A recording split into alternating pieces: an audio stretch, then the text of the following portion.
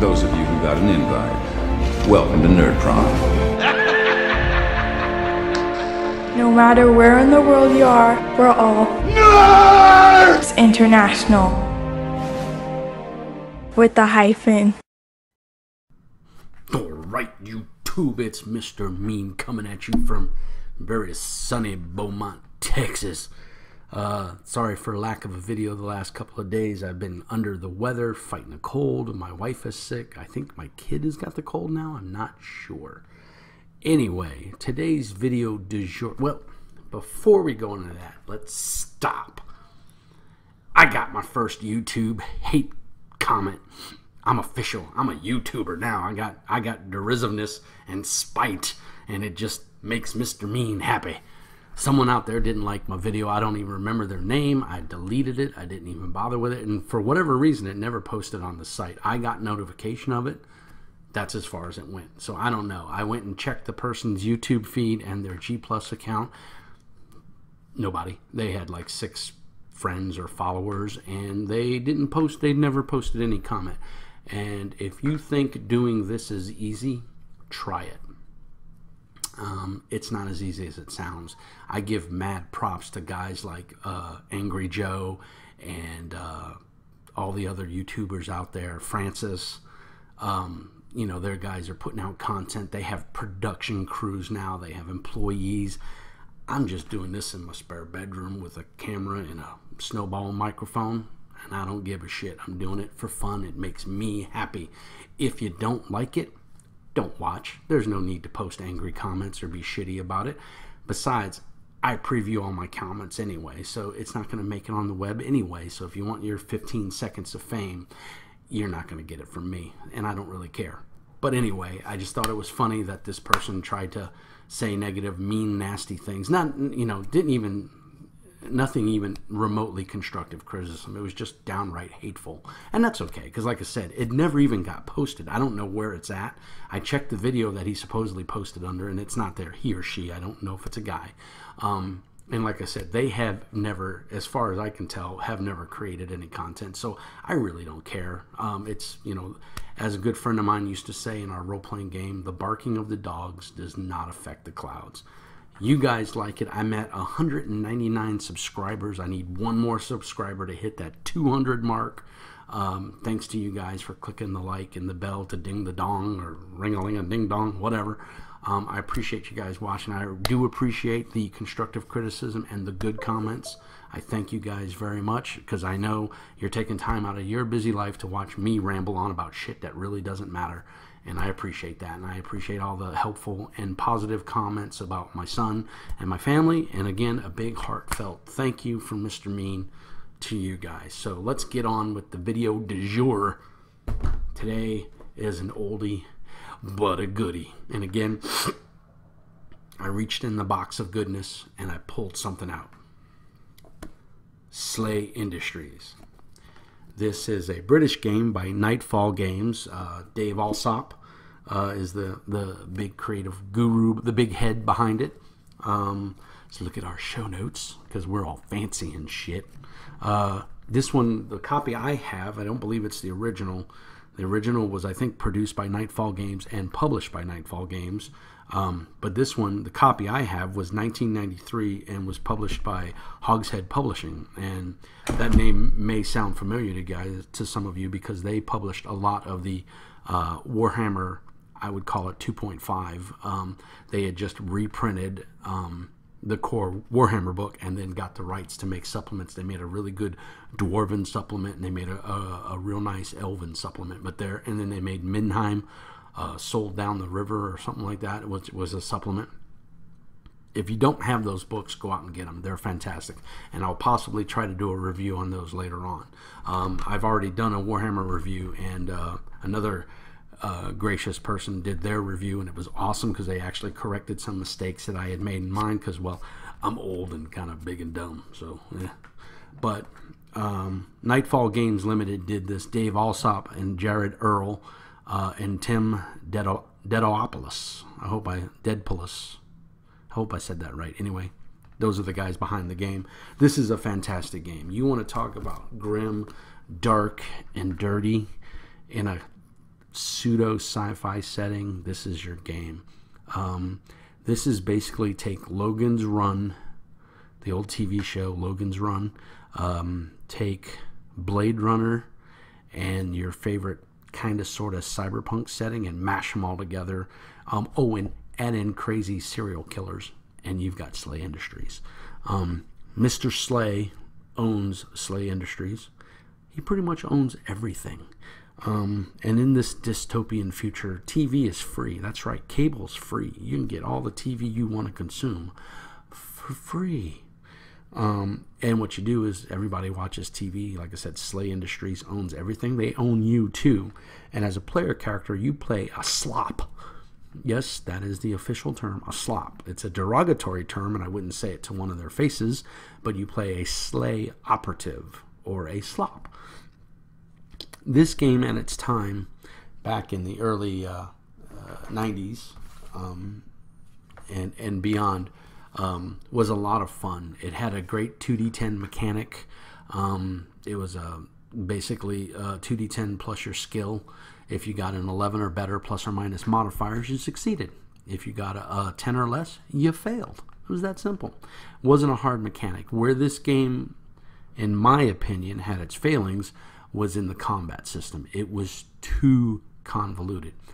Once you wrap your head around it, it's pretty easy, but it made for a lot of bookkeeping.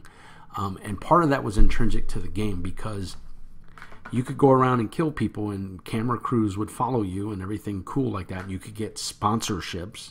That's right, you could be a contract killer and you could have a sponsorship. Or if you worked for SLA, your job is to go out and do missions or BPNs, blueprint news articles. Because remember, the media pushes everything in this dystopian future, and they want you to watch TV. And what makes good TV? Combat. Little man against the big machine, all that fun stuff. And so SLA operatives would get these BPNs from the Office of Contracts, and they would go out and they would do missions. And that's where the GM runs the players through, and the players are the SLA operatives, and they do those BPNs. And as they do those BPNs, they can get endorsements, they can get money, of course. Every BPN offers some form of cash. You could sometimes even get equipment, very rarely, but you could. And you went out and you did these missions. And it's a very dystopian, very dark world. It always rains. It is set on the world of Mort, or the world of Progress, as it's called. And the guy on the cover there is a famous contract killer called Halloween Jack. He's a major NPC in this game. I can't remember if they give him stats.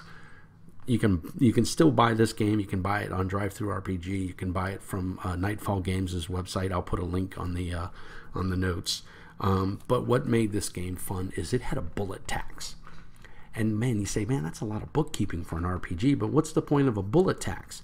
Well, Mr. SLA, in his infinite wisdom, realized that close combat and up close and personal combat and murder, for lack of a better word, garnered better ratings than just people sitting there in a protracted firefight. So there's a bullet tax. So your players have to keep track of their bullets. And the more bullets they fire, the higher the bullet tax. So ammunition is crazy expensive in this game. Reason being, they want you to get up close and personal so they can film it. There's all these little drones flying around, and they record everything. And so that's the whole point of the game, is to get your players immersed in some stories and to go out there and figure out what the truth is. And the truth is a big thing in here. There's a lot of short fiction and stuff talking about the truth. One of my favorite quotes from this game is from Mr. Slayer himself, and he says, "I will give you everything you want, just give me blind obedience." And I thought that was a cool quote, and I used to use it in my games all the time. My good friend Brian Isaacoff turned me onto this game years ago, and we played a couple times, and for some other friends, I ran a small campaign, and we had a lot of fun. There is rumor of a 2.0 coming out, but not until maybe next year or the year after. They are riding high off of a Kickstarter that they did for their, I can't even think of the name of it now. They did a miniatures-based game, Cannibal Sector 1. and they did a miniatures game for that in conjunction with another company, and they've produced some really cool miniatures that would, of course, work well for SLA. They have a Facebook page. Just go out there and do a Facebook search for SLA Industries, and you'll find them. The creators are heavily involved on the Facebook page. They'll answer questions. This is the hardback. I'm not sure if you can still buy it in hardback. I know you can get the PDFs.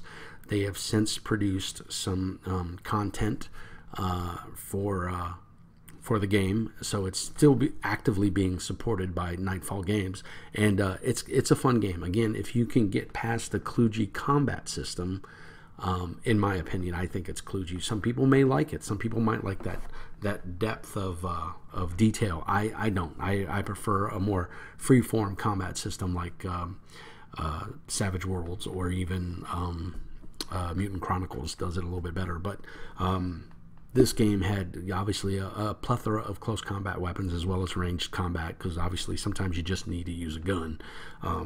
But as you can see, even on the cover, he has a chain axe, and that's obviously he gets really great ratings because he's crazy. It's just a fun game. It's very dark. It rains all the time on Mort. There's hardly any area where there's not rain. I can't say enough about the world. The interior art even shows raindrops. That's supposed to be raindrops falling. The art is extremely consistent through here.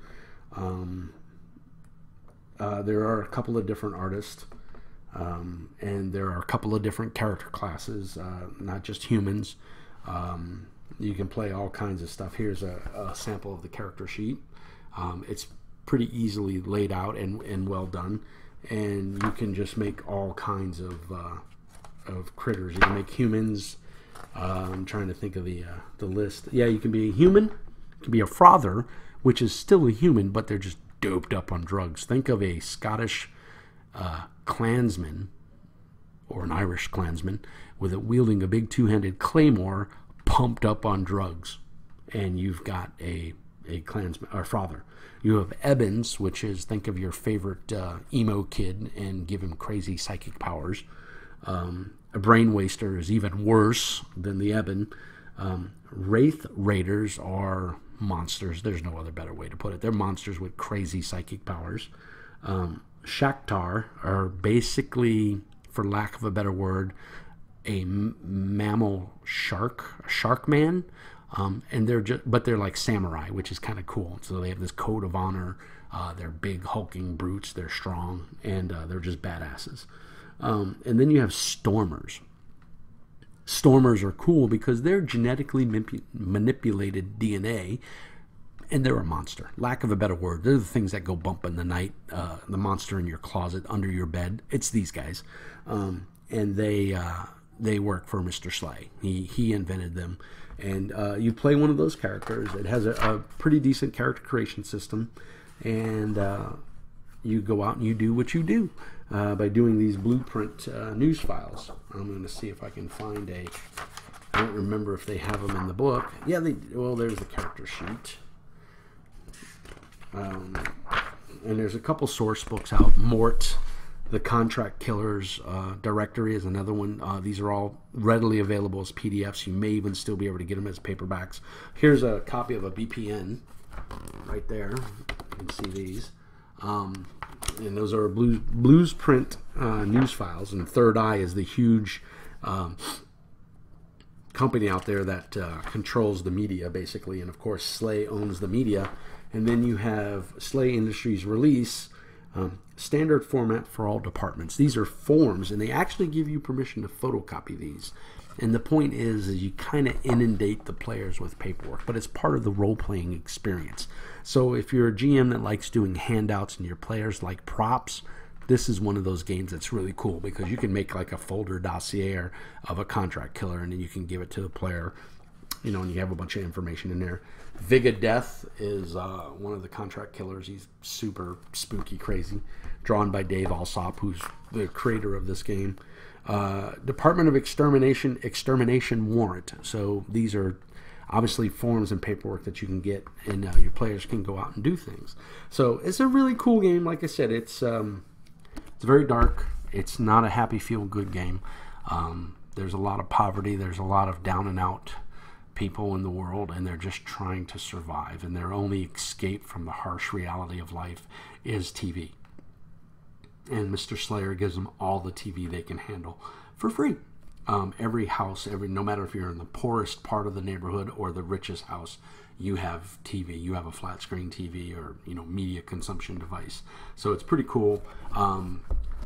Combat, like I said, is a little bit convoluted in my taste, but like I said, if you wrap your head around it and your players all get it, it'll run relatively smooth. But there is a lot of bookkeeping in the game, and I'm not a big fan of bookkeeping when I role play. But all your bullets have a penetration value, and then your armor has a protection value, and of course you have to subtract those from each other, and anything left over plus or minus affects your damage.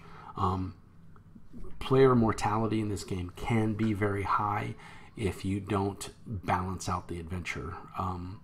Cannibal pigs are like these chemically enhanced genetic mutated pigs that are the size of basically a bull, and they will eat you. They're cannibalistic, and they eat their own kind, and they get bigger as they do. So obviously you get some big pigs, and that's actually one of the early on BPNs that you get in here, is to go down and clear out some cannibal pigs. So there's a lot of cool stuff in here. There's a lot of flavor in this game. If you like telling cool stories that are kind of dark and gritty, this is a game for you. If you've never played Slay, I highly recommend it. If nothing else, there's an adaptation out there of Savage Slay that they've used the Savage Worlds rule set for. It's freely available. You can find it. Just do a Google search for it. If you don't like these mechanics, but you need to pick this book up, it's for the world setting and the flavor. The Savage Slay doesn't give you all the background information that's in this book, so definitely want to support the game. Let's sell a couple copies, and let's show those guys that there's slops out there in the fields waiting for some BPNs. This is a cool game. This is definitely a buy in Mr. Mean's eye. The tagline down here, by the way, is "Guns kill, but so does the truth." Because what you're doing, as it's a contradiction in terms, because the lower you start out at SCL 10, which is your security clearance level, and then as you go lower, Mr. Slay is SCL 0. He's the top dog. As you go lower, you learn more and more about the truth of the world of Mort and about the Slay Corporation. Unfortunately, the more you know about the truth, the darker it is, and the ugly stuff starts floating to the surface. And so you start learning that this company that you work for may not necessarily be the super awesome company that you thought it was when you were SCL 9.9. And it's kind of fun how that's part of the lure of the game, is getting deeper into the game and learning about the deep dark secrets of Mr. Slayer and SLA Industries. So it's pretty cool in that aspect. So this is definitely, if you're one of those GMs that likes a lot of lore, you like an in-depth background to your game, this is a good game for you. Like I said, the combat mechanics are not my style, but they're workable. If your group wraps your head around it, then you'll have no problems. If you're a GM, make sure you hit those players, with that bullet tax. Tell them about it in the story background, and make them understand that how everything is super expensive. Like a soda out of a machine costs like $10. For a can of soda is like $10. So everything is super expensive. You owe your life to the corporation. Your armor, your weapons, the corporation owns it all, and they sell it all to you, but then you work for them. So it's a vicious circle. But of course, then you go and you get sponsors, and then the sponsors will pay your bullet tax, or they'll pay for your armor repair, or they'll pay for your vehicle.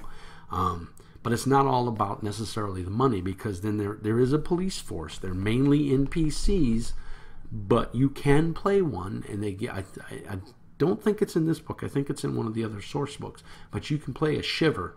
A shiver is basically the local police. They're a military organization, but they're the local police force, and they're the guys that go in first, and when they get their asses handed to them, they call SLA operatives or slops.